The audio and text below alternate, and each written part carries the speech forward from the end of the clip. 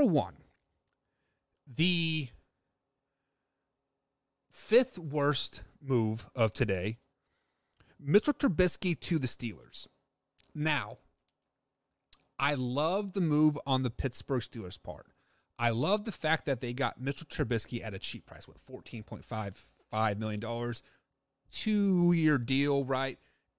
Very, very cheap to get possibly a placeholder, prove it to me quarterback, right? But what I don't like about this was that the Pittsburgh Steelers were in the Deshaun Watson sweepstakes.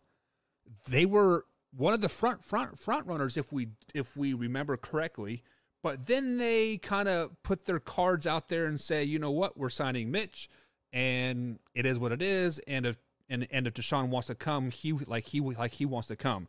So obviously, Deshaun Watson doesn't want to compete for a starting job, which he wouldn't have competed for a starting job. But that puts Mitchell Trubisky at a what the heck type of situation there, right? It's the same way he was back in Chicago. So what I don't like about the move is that the Steelers jumped on him so quickly. Was Mitchell Trubisky a sought-out opportunist? Maybe.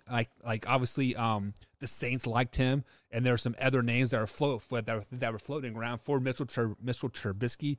But in the end, why I don't like this move is because they jumped too early when they were in the front running for the Deshaun Watson trade there.